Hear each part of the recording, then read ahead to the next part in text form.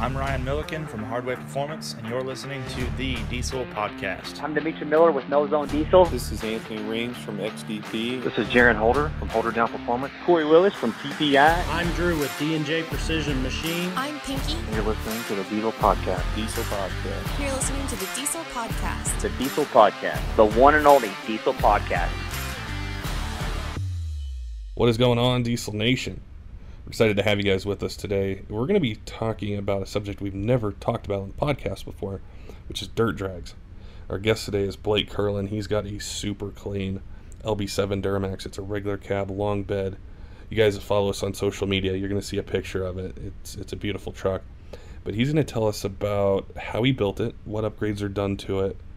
It's got a stock bottom end, so he's trying to keep that alive, till he's ready for a built motor. But he uses the truck every day. Uses it to daily drive, tow things, and then go have fun doing dirt drags. So he's going to tell us about that experience and how much fun he has with it and ways you can do that with your truck. Have fun and then also daily drive it. Before we get to the podcast, we want to thank two of our sponsors, PPEI. They've got something that's really exciting is the half-ton diesel explosion and the manufacturers, putting diesel engines in their half-tons. They've hit the ground running with the 3-liter Powerstroke. And you guys, if you're interested in a half-ton diesel and you're leaning towards an F-150, these guys got some really cool stuff for you to bump up the power, torque, but also work within the safe parameters of the truck. Make sure and go to ppei.com as well. They've got a whole new website, so they've updated it. It's got all the same great products, information, super easy to navigate. I know you guys are gonna like heading on over there, checking out what they're doing. And also, Dan's Diesel Performance. If you've got a Duramax, whether it's an LB7, LML, want more airflow, and a drop-in turbo you can do over the weekend, go to dansdieselperformance.com. They've got everything you'd need to make your Duramax run better, run cooler, make more power. And head on over there and check them out. All right, let's start talking about dirt drags and a really, really sweet LB7. Danny, how are you? How you doing, man? Man, I'm doing great, Patrick. If I was any better, I'd have to cancel my health insurance. I hear you on that one, man.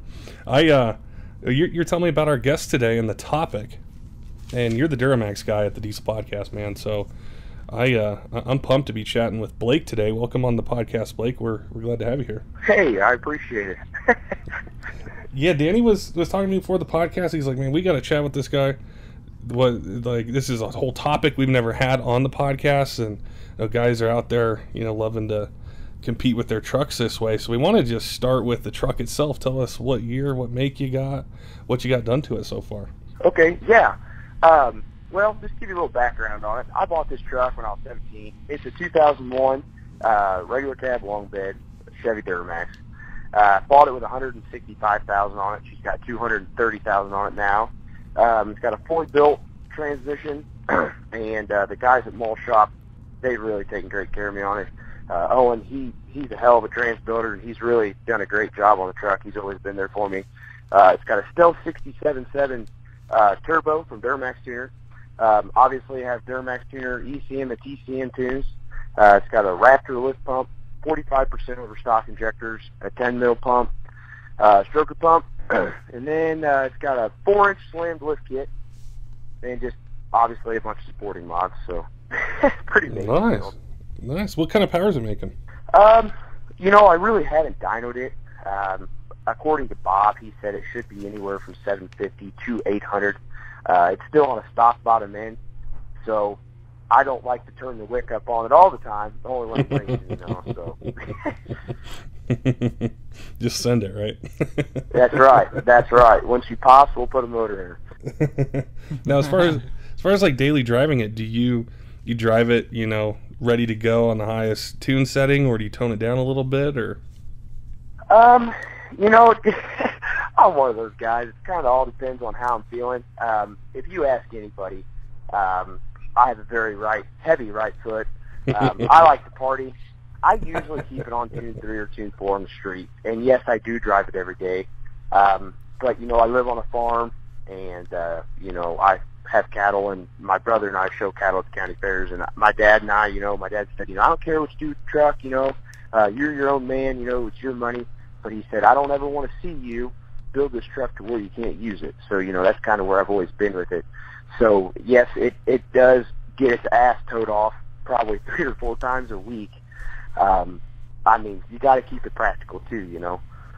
That's the really cool part of diesel trucks is you can, you know, turn it up, have some fun with it, do the upgrades like you've done, go have some fun, but then also hook a trailer to the back and use it for work or take it on a trip, or, you know. Yep. Now I know Danny's got a list of really great questions about some competitions you've been doing and one that you won. So I'm gonna let him ask you these. So just last night, it looks like you were doing some dirt dragging.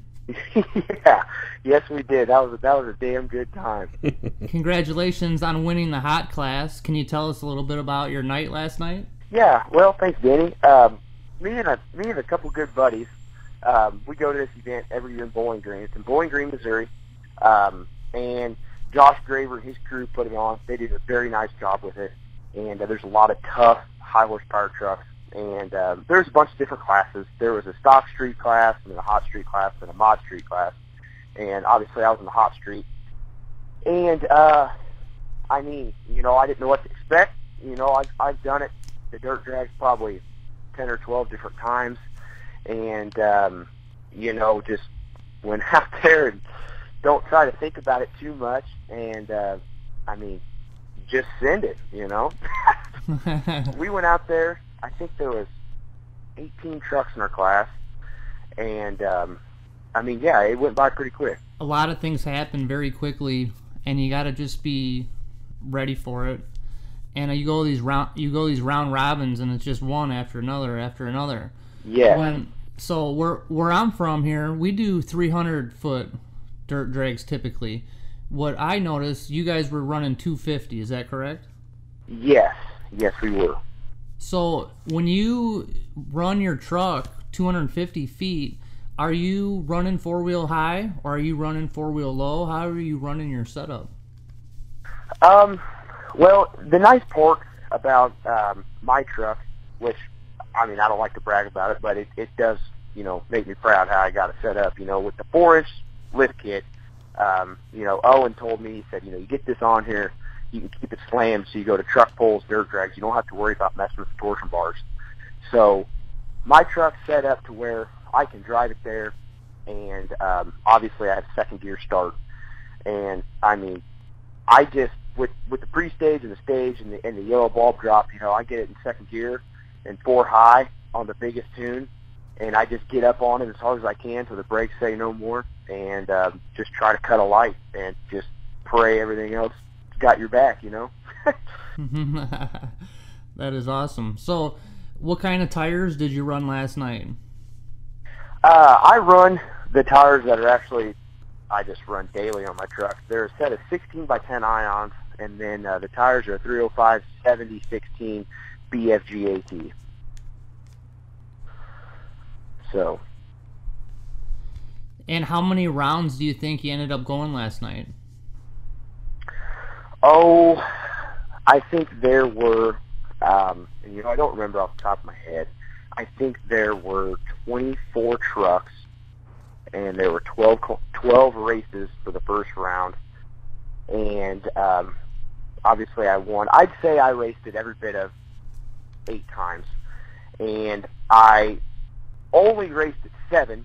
Well, then in the finals round, one of my really good buddies, well, I was racing him for first and second, and he jumped a little bit, and we ended up racing, and he beat me by just about as much as he jumped by. And him and I always got a rival, and the guy asked me, he said, hey, he said, that was your buddy, you won this. He said, would you like to go back and win it, you know, fair and square, or do you want to take the money? And I said, you know what? I said, I will race him, you know, man to man, fair and square, see what happens. So we went back there, we raced him again, and I cut a light almost perfect, and I ended up winning it. But, you know, that's what makes it fun, too. That's awesome.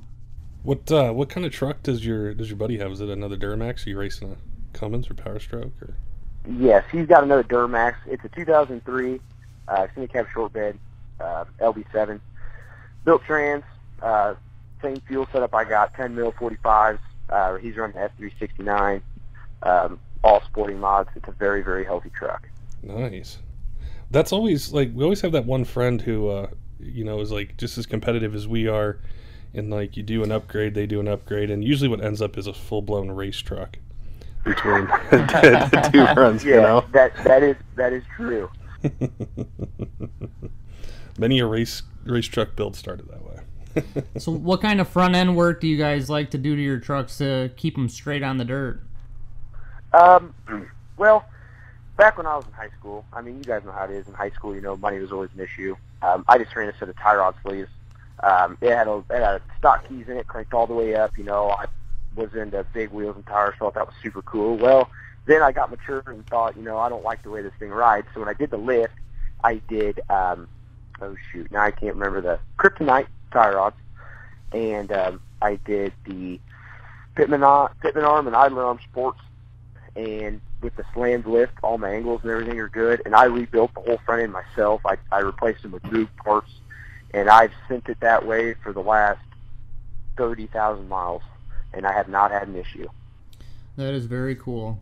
Speaking of not having an issue, I saw on one of your posts that you gave a special shout out to Bob at Duramax Tuner for basically dialing in your truck, your 67.7, your 45s, and your 10 mil. Yes. And I just want to say I thought that was pretty cool that you gave a guy behind the scenes some credit where normally that isn't really given. And I just kind of wanted to talk a few things about what I've been noticing on forums lately. I see a lot of people complaining about their tuner, a lot of people complaining about their tune, or just performance in general out of their truck. But when you work with somebody that actually takes the time to know and learn what turbo, what injectors, what pump you're running, what pumps you're running, and you actually get a tune custom built for your truck, that's where everything comes into play. A lot of people, the biggest thing, when I worked at Duramax Tuner, a lot of people would be frustrated because they had to do tune updates. And a lot of people go right onto the forums and say, hey, this tune is a piece of crap and I need it fixed, or who should I switch to, or whatever. But what I noticed is a lot of times it's just lack of communication between you and your tuner. You have to tell them exactly what the turbo is. You can't tell them, I think it's a 67.7.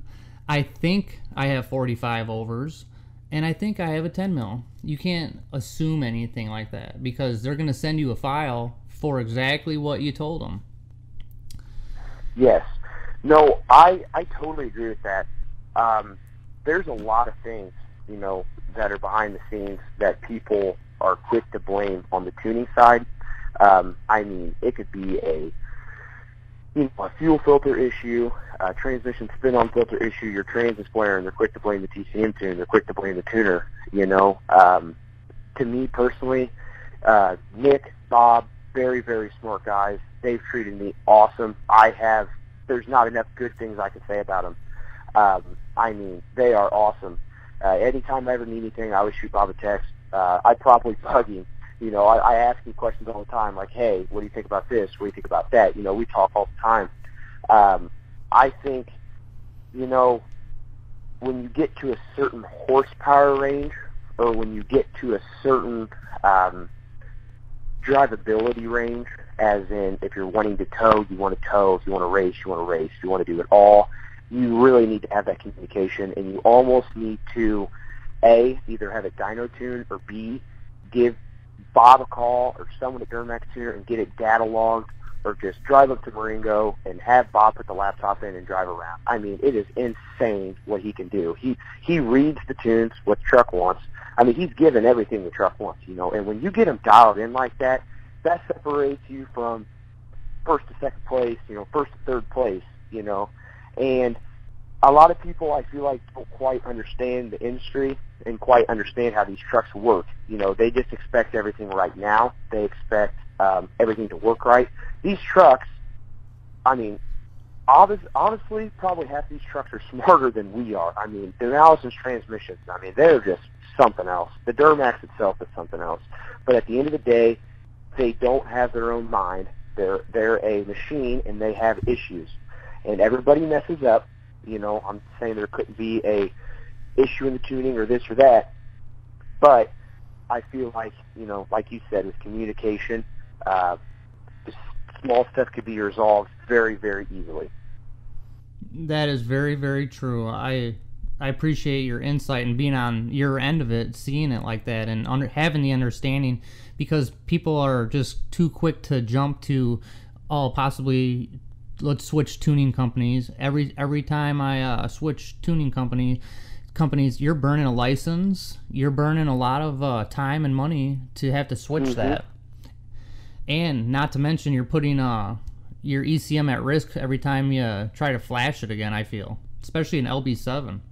Exactly, and people don't think that way, you know, and people don't see it that way, you know. And to me, you know, obviously I know the risk I'm at with stop bottom end.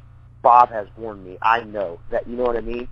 And at Duramax Tuner, the thing I really like, what Nick and everyone focuses on, is drivability. I mean, I have driven other trucks that have had other tuning companies, and I mean, I'm telling you, you get in my truck, you know, whether it makes 750, 800, whatever, you know, being a little bit bigger single charger, you can go out and drive it like it was bone stock, and you wouldn't be able to know that it was built until you step into it. You know what I mean? Yeah. So what are your future plans with the truck? Where are you going from here? Well, I'm actually a junior at Western Illinois University, and I've been selling seed it's a full-time job, but selling seed part-time on the side from farming and doing a little bit of this. So probably going to save some cash up, and I'd really like to do an S484 over top the 67.7, probably a built bottom end, 100% and dual pumps. I think that would be a very, very, very fun street truck. Plus, I would not be afraid to tow with it. As far as motor goes, there's a lot of different options I could run. And honestly, I haven't tried to think that far yet, because that's a lot of dollar signs. Well, if you don't mind me asking, how much did you win last night? It was a shy under $300, so can't beat that. Not bad. Entry fee was $15, and had a buddy haul me over there. He raced the spoilers and flipped in some cash, and everyone's happy. Everyone had fun. It's a way to do it, you know. That's right. Yeah, make some money back on it, have some fun. Yep.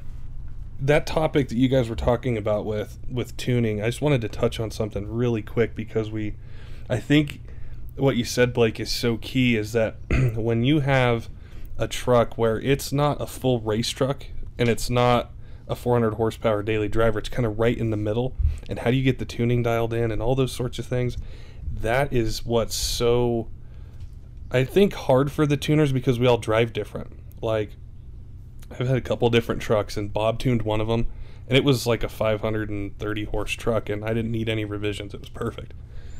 On a Cummins, with Ryan Milliken, he would send me a file, made great power. I'm like, I know I'm on borrowed time. It's going to be, I know every time I go full throttle, there's like a certain number of full throttle runs I have till there's oil and, probably the crank and rods underneath it. And it's like, let's dial in the daily driving side of it. And that is so key. And I think with guys, they listen to this podcast and they want to do what you're doing, make that kind of power, is that drivability and telling the company or the tuner, hey, you know what, it's not getting on top of the charger quick enough, or it's fueling too hard. I don't drive it, with more than 13% throttle most of the time, or whatever it might be. They can really dial in that tuning for you. I think it's very important to really also talk about ECM tuning versus TCM tuning. I had a ton of people in my life try to mix and match different tuning companies. One company is doing the ECM tuning and another company is doing the TCM tuning. If you're gonna do it all with one company. That way everything matches. Everything is the way that they want. So that way, if something does go wrong, the tuners aren't pointing their fingers at each other saying, hey, what the heck's going on? It's his fault. Exactly. I totally agree. And I'll just touch on this real quick. Back in the day when I was in high school, I had a trans built, and come find out the trans that I had built was not actually built, and I got taken for, $5,000. But Ooh. yeah, yeah, pretty salty about that still. But took my truck to Mall Shop in Jacksonville, and Owen told me the bad news, and we split apart, and he built it to the gills. And I tell you, I haven't had any issues with it since. And Bob built me one hell of a trans tune, and it hadn't let me down yet. It doesn't get hot, doesn't do anything like it used to. It bangs gears. I mean, she likes it. She likes it. Well, you got to be accurate with exactly what you have on your truck. Garbage in, garbage out. Exactly. And how can we follow you on Instagram or Facebook?